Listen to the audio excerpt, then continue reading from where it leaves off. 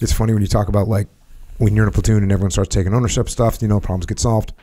What's crazy is the opposite of that. It's not one level of badness when people aren't taking ownership, because when they're not taking ownership, they're blaming each other. So it's not just, oh, we're going to blame each other, and that's not good. That's not good, but guess what else is coming? Now we're fighting, we're yelling at each other. Like, it causes exponential problems beyond just, it's not just, oh, if I take ownership, the problems get solved. If I don't take ownership, the problems don't get solved. If it was that simple, it'd be like, you could probably deal with it. But if now we actually are fighting, we're undermining each other, we're yelling at each other, we turn into freaking idiots. And so, yeah, and that can happen in people's personal lives too. You know, it's not just that, oh, well, we've got this problem in our marriage and it's not my fault, it's your fault. If that's where it stopped, you might be able to muddle your way through it, but that's not where it stops. Yeah. It stops when you say, it's your fault. And they go, what do you mean it's my fault?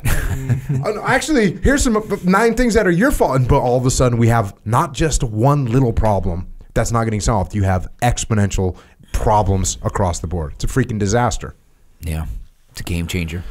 Now you came back from that deployment and you actually did a couple years where you were doing some classified stuff overseas, and obviously we can't talk about things that are classified, but maybe some unclassified lessons learned from what you were doing? Yeah.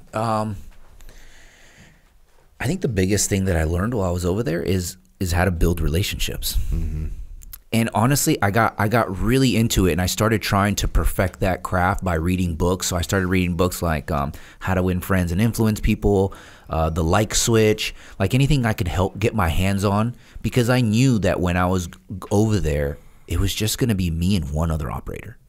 That's it. We didn't have like a support system. We didn't have a platoon. That was us.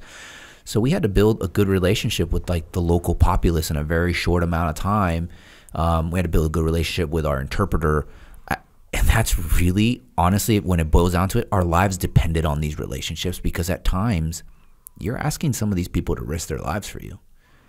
And so that's where I really started delving into, how do I get people to trust and like me to the point where I can influence them in the shortest amount of time. That's really the biggest lesson I got out of those 2 years from doing that mission set. Yeah. Well, that's something that applies across the board. You know, it's funny when you were talking about the switch going off in your head of like, oh, I can use this stuff. That's the same thing that happened. That's what started all this stuff. I went and talked to these freaking executives about leadership. They started asking me questions, and I was just applying the principles, the 4 laws of combat, take ownership. Like, that's what I started. And it was the first question I got asked. I was like, oh, you have this problem? Okay, here's how you solve it. Just based on the principles that we already know. Yeah. It's like a freaking, such a nice moment in my life where I was like, oh, because I was totally institutionalized. I didn't understand. I didn't know anything about civilian companies. I didn't know anything at all about them. And all of a sudden I realized in an instant that, oh, all this stuff applies to all these leadership situations, man. And that's the same thing, going back to building relationships. It's like, oh yeah, guess what? Have you ever had a moment in your life where having an antagonistic relationship with someone you got to work with helps? It's like that has never happened to anybody ever. It's never happened. Where, oh, I don't get along with this person and I have to work with, and it's beneficial to me. Doesn't happen. So why are you not focused on getting to build relationships with people? It's freaking crazy.